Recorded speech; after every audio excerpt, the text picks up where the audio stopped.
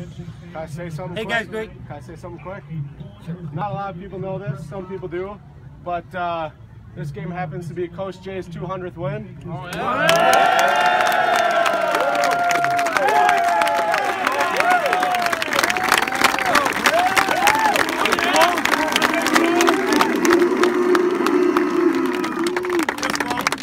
Congrats, Coach. Roscoe took my thunder, but I am one of many alumnus that I know there's a lot of alumnus around the circle right now. Our entire coaching staff, for the most part, other than Swanee and Hermie, are Bethel alumnus.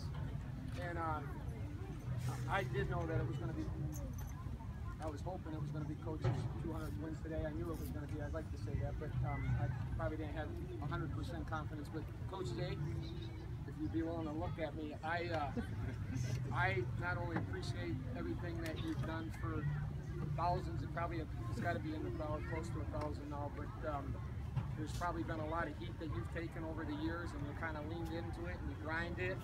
And as an alumnus today, I am extremely proud of where we're at as a football program, but more importantly that you helped us get there. So appreciate it. Yeah.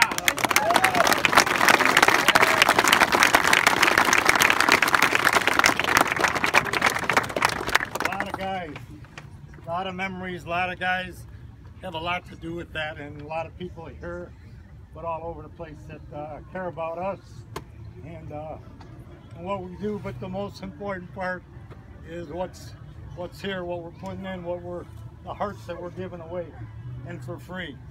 And next time you have all those penalties, I'm going to kill you. There is something that I want to say about the game is where we had some penalties. One down here that was dopey to get us on the 10, and then we kind of got out of there and had another one, and that gave them all kinds of life. But what you need to do is we got to turn that around and get back at it. And then what happens is defense comes through, has a goal line stand, offense is on the 1, brings it all the way back to that steal.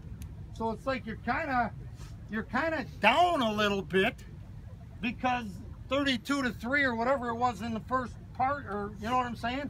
33-2 to, I don't know what the score was. Anyway, everything's kind of going, but when you change, you can't get down on stuff. You get what I'm saying? Because we did some great stuff, but it doesn't always show up there. So you got to get to what's next, and you got to keep what? Parkinson's, man. Parky dance. You got to keep dancing. Even if it's kind of crappy, you got to find a dance in the midst of it. Don't you think?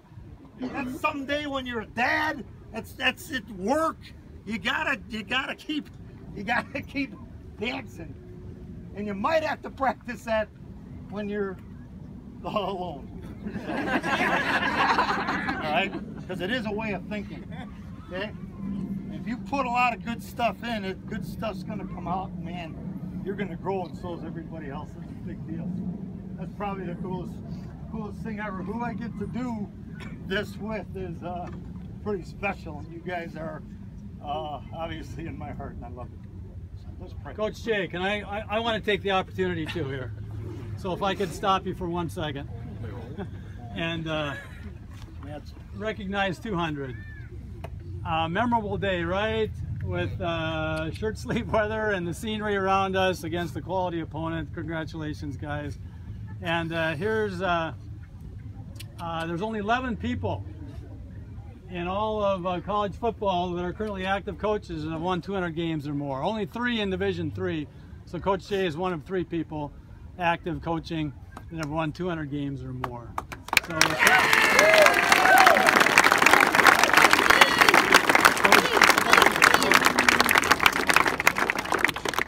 I think something like 76 all time, so that's a pretty high plateau to reach. And so, you know, I know you could reminisce a lot about a lot of those 200 wins. He's a good storyteller, and I've heard him tell a lot of stories. Most of them in September and October and early November, but a few of them in late November and even a couple in early December too. So I know that you know that joy comes from a lot more than winning football games, and you've taught me a lot about that. But this isn't the actual game ball, and we can paint some dates and score on there and all that jazz too. Congrats.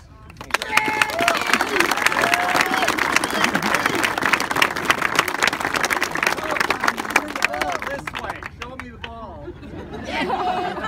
Cheeseburgers.